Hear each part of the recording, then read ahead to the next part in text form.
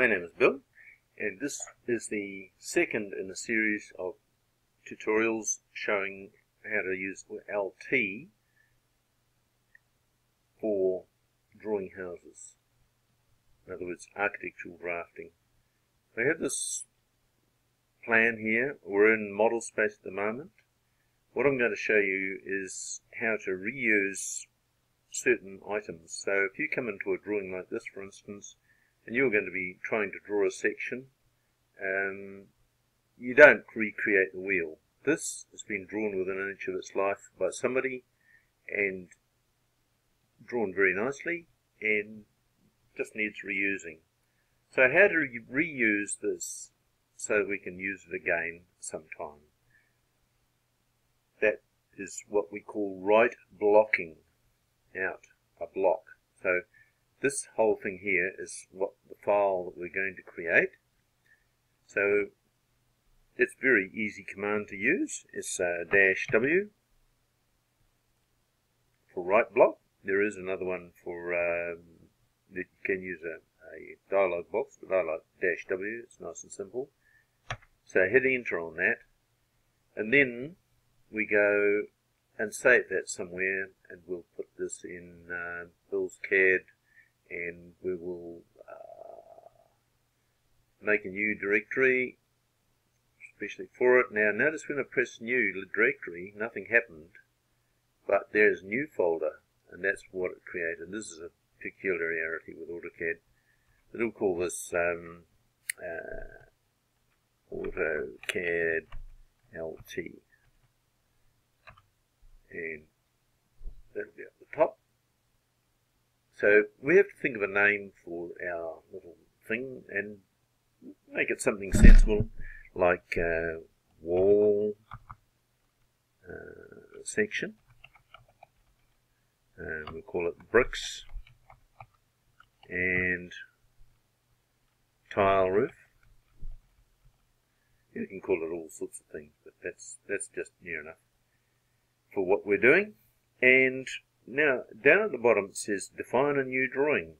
It's asking you questions all the time down here, and the answer is, didn't you see that little sign there, and the other greater than equal sign there? That is the default.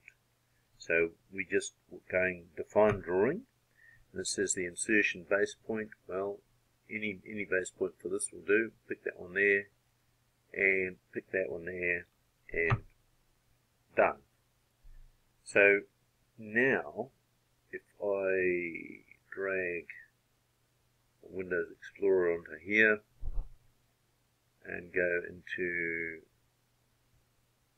Bill's CAD, Autocad LT, there is the file. Okay. So now if I want that drawing, I'll open it up just to see what it looks like. There it is. It's just that thing that you saved. So close him. Don't want to save the changes, and we're back in the first drawing. So now when we have this one here, we can, to insert that in a drawing, you can just drag that and drop it into the drawing, and there it is. We're going to draw a section here. So I've picked a point now. You have to keep a notice of what's happening down here. Insert X factor, opposite corner or Y, X, Y, Z, and it's defaulting to 1. In other words, the scale is going to be 1. So we hit enter once, and then it says, oh, you can scale it in the Y factor as well, but it says use X scale factor, so we'll hit enter on that.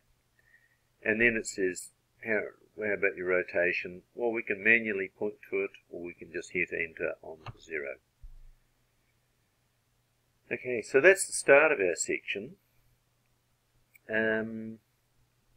Now we have to make sure that it's in line with all that. But see, that's getting a bit busy. This is in model space, remember. All these little tabs, they all look onto that and get an idea of what they want to print from there. So we've got to freeze off some layers. So it'd be useful if we just had the ground floor stuff. So there's ground floor, and there's ground floor. If I right click, invert selection, freeze everything off.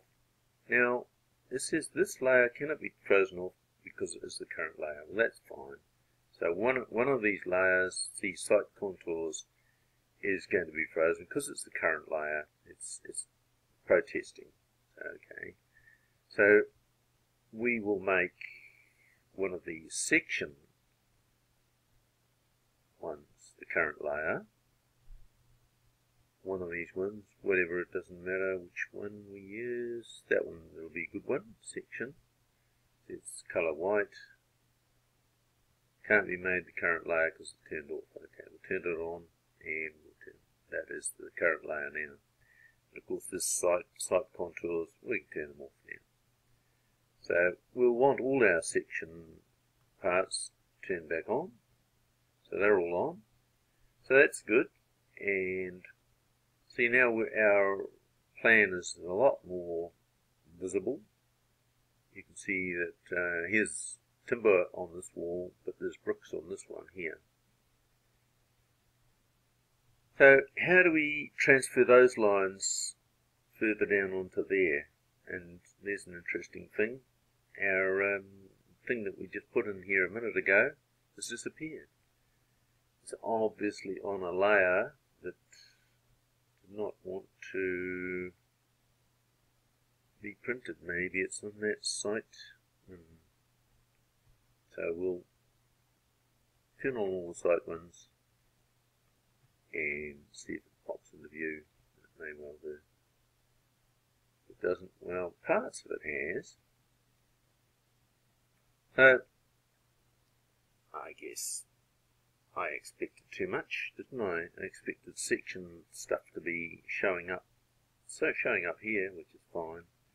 All of that other stuff obviously wasn't drawn on the section layer, so I'll get around this using the layer -LA layer command, T for Thor, and the whole bloomin' lot, Thor them off, hit enter, and there they are there. So these are obviously, oh, that's the reason why, because see, that's locked up in a block. I didn't explode the block. Okay.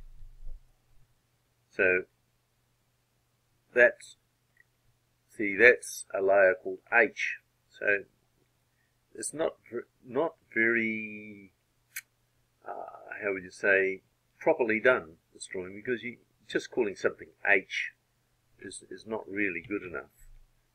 And if we click on that, it says that is, if we click on the properties of that, it's saying it's a block reference. So it's a little block. Somebody's put it in as an artificial, what they call an anonymous block. They haven't even bothered naming it.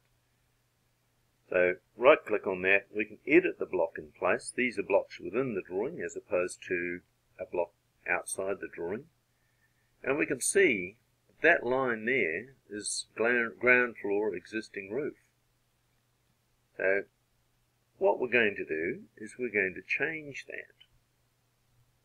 And the reason why we're doing this is we want to be able to control how that appears. So we're going to change that by just clicking on the 0 layer. Now the 0 layer is a special layer, okay? And that means that when we finished editing this block, like right now, we finish it, we close the Refedit session, save the reference edits, will be saved, yep. Now, that layer of that is still on H, but suppose that there is on frame dichromatic. Well, it's obviously coming from some weirdo place. That one there, ground floor internal wall. There must be something on here that's coming into the right place. Well, we're going to blast it. We're going to save all of that, get all that, and right click, go properties, and see the color in the layer is varying. So we'll put it on the layer called section. There we go. And the color, if I press escape a couple of times, see how the colors have all changed. Some of them have that there. If if we click on that, go to the properties. The properties are, somebody's made it magenta. Even though it's on the section layer, it's not color by layer. It can be color by layer, but these lines will print out a little bit thicker than those lines, and that's the point. You'll notice that these lines here now, they appear white. So if I was to isolate that layer, and I can do that, oh, by the way, these things are called toolbars, and if we right click on that, we can have layers too.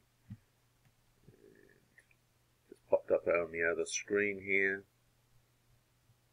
and there it is there. So it allows you a bit more functionality. Layer match, layer change the current layer, layer isolate. Ooh, well, that might be unisolate. So if I isolate that layer, remember I changed it to section, hit enter, nothing else appears in this whole thing apart from that layer only. Everything else is grayed out. So we will unisolate, which I think is that one there. See, everything's brightened up again. So in that way, we can just work on that layer only. Okay, so now we want to be able to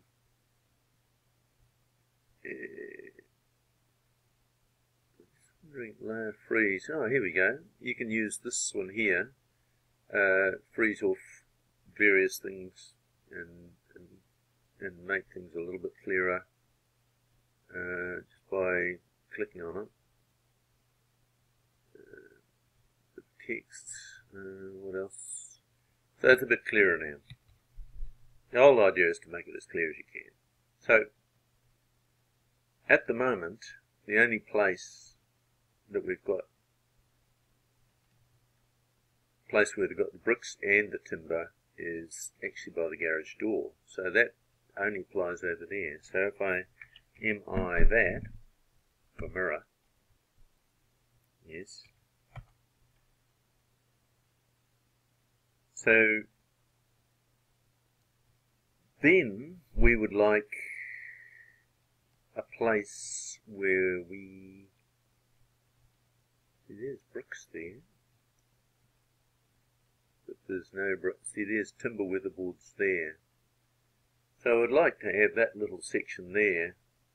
So ctrl-c. There's a few things there. Grab that. Now I notice I put ctrl-c. That means copying to the clipboard. This is just going to be a different way of showing you. I want that left-hand version there. If I go up to add a new drawing, there's the new drawing. Ctrl-v. There's my lost piece or two there. That's right. Well, it really doesn't need those bits there. So, and it's missing a couple of pieces going that way. So we'll just pop back into this drawing here. I'll show you a trick here. See, we're missing that line and that line there, and we wanted to have that base point there because that always goes across right on the top of there. So edit, copy with the base point. Base point is there, that one, and that line there. Okay. So then go back to the other drawing, and go Ctrl-V. See, it's wanting to paste it at just the right place. See how it's all nicely going along there. So that's fine. That's good enough for what we're wanting to do. And remember, we wanted this all to be on section layer, didn't we? There it is, section layer. And we could probably get rid of the downpipe. It's probably necessary in this one. So we